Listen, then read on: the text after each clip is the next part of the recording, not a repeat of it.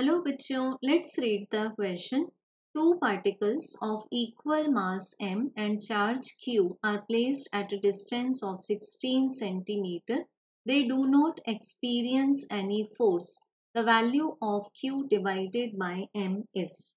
So बच्चों given है हमें question में यहाँ पर दो particles जिसमें से each particle mass is m, दोनों particles equal masses के हैं and each is carrying charge q और इनको प्लेस किया गया है एक दूसरे से at a distance of 16 centimetre. अब बच्चों ये दोनों ही कोई भी फोर्स एक्सपीरियंस नहीं करते तो हमें फाइंड करनी है Q बाय M यानी कि स्पेसिफिक चार्ज रेशियो की वैल्यू।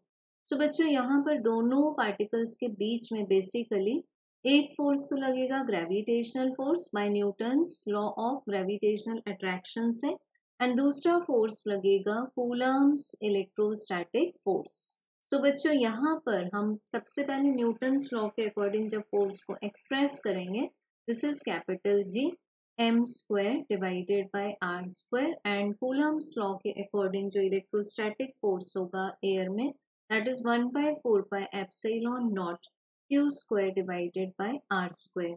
तो बच्चों हम दोनों साइड से देख सकते हैं कि आर स्क्वायर कैंसिल हो जाएगा और यहाँ से हमें Q square divided by M square का आंसर मिलेगा 4 पाई एप्सिलॉन नॉट जी, जिसमें जी है यूनिवर्सल ग्रेविटेशन कांस्टेंट। तो हमें क्यू बाय एम की वैल्यू मिल जाएगी square root of 4 pi epsilon not ji.